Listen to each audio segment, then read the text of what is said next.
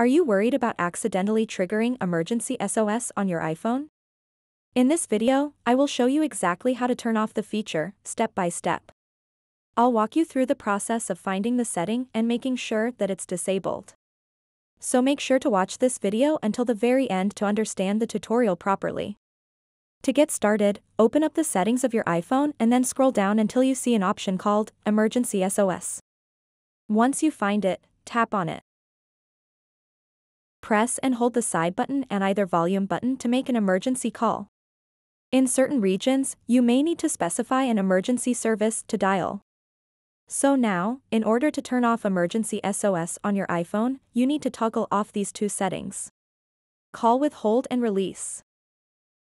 If you continuously hold the side button and either volume button, a countdown begins and an alarm sounds. After the countdown, if you release the buttons, the iPhone will call emergency services. Once you toggle that off, disable this setting as well. Call with 3 button presses.